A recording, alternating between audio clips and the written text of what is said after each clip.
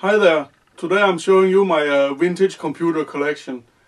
This footage was actually meant for my GPIB Boss series, but it turned out to be so long in duration that I decided to make a separate video. So if you like it, you can give it a thumbs up, or otherwise you can just take it as an introduction to future videos where I'll be repairing some of these vintage computers. So yeah, see you again later.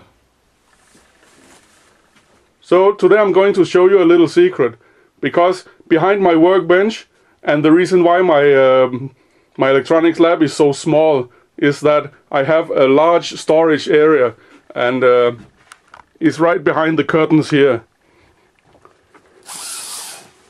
And as you can see, it's basically chock-a-block with old computers. And I'm going to make a video about my computers and also videos about how I repair some of them. But if we just run through them quickly, I have down here the Camputers Lynx. I have a prototype of them and one boxed, and they're all working except for one. So I'll have to repair that at some point. And above that I have the Enterprise 128, which was another British home computer, and that is fully working. So I'm not sure whether I'll show that in another video, but possibly yes. Then I have a Pong game here. It's a Philips Odyssey 2001, and above that I have a, I'm not sure what it's called. It's called a Lambda. The green one here is a Lambda, and that was basically a Sinclair ZX-81 clone from Hong Kong. In the cardboard box I have a Grundig new brain, and behind that I have a French computer that I'll show you later as well.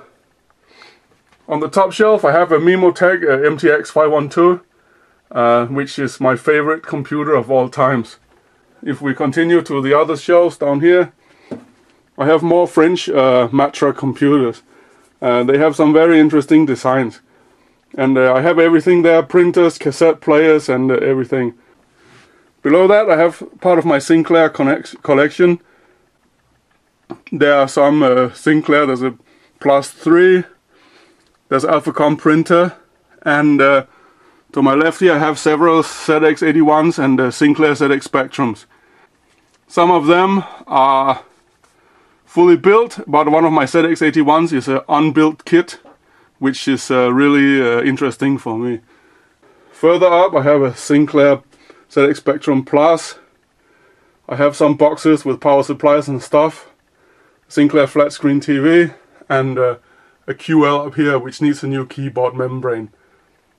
I have an old Atari game here, and the HP 15, the limited edition.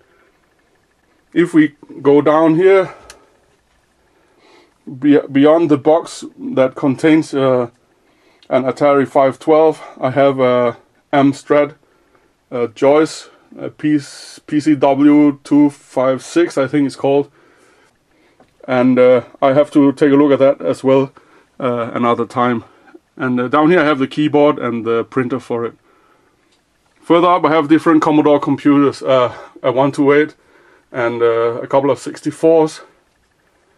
And if we continue up here, I have a Dragon 32 and a hard disk for the Atari.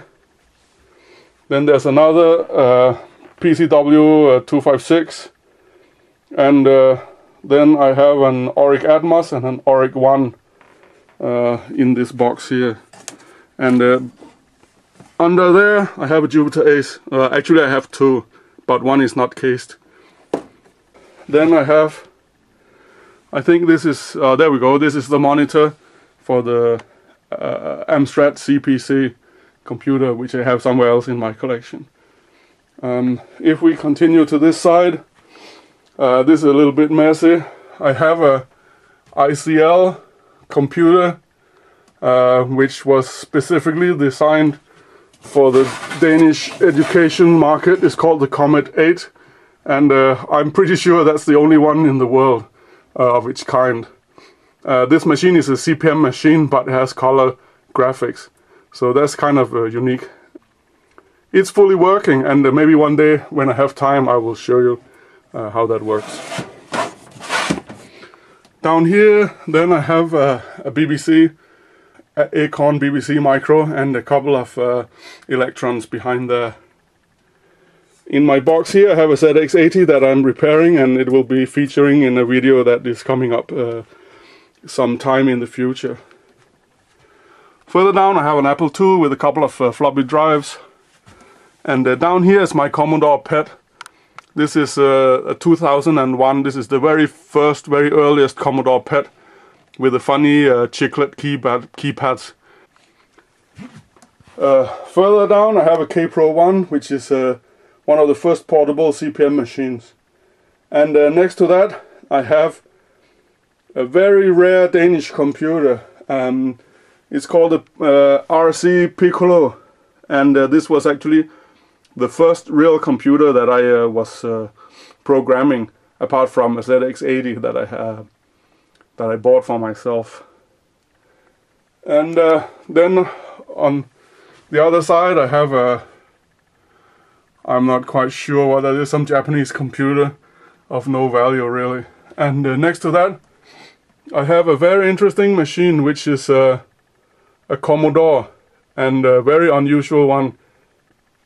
The reason it's interesting is that I was actually one of the people involved in the design of this machine.